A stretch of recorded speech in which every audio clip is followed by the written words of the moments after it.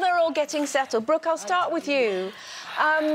Obviously, you've known Linda your whole life. Whole life. But your families have supported each other through some incredibly difficult times, haven't you? They really have. I mean, as you said, in Islington, where we're from, she is Nanny Linda. She is family to all of us, and she has the kindest heart of anybody I've ever known. And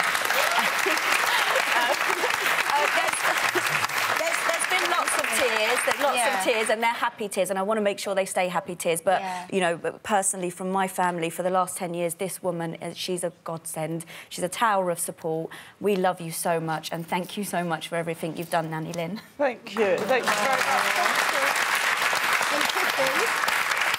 Kiffy, she's been there for you too as well, hasn't she? Oh, I can't tell you. I mean, we were young women when I first lost my husband, and I have to say that Linda, Tina, Debbie and the whole family, Rita, all took me under their wing.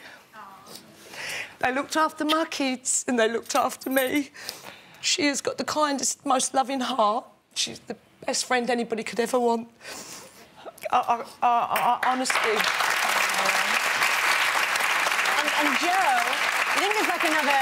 Obviously, you've got your lovely mum, Kiffy, here, but Linda's like another mum to you. But I tell you what, you weren't half a naughty boy in her bathroom.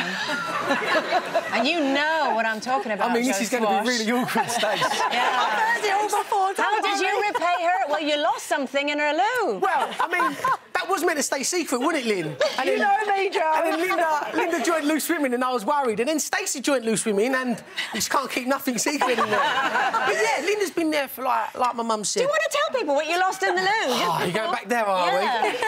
Yeah, so I lost my virginity in That's why they made... I don't know what this... We didn't use this at the time. But, yeah. What is this? Yeah. Body wash thing. You wash yourself then afterwards.